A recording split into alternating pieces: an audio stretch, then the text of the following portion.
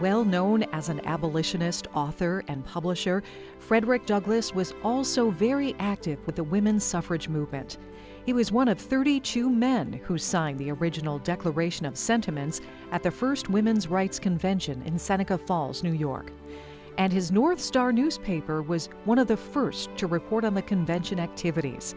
Douglass was a close associate of Susan B. Anthony.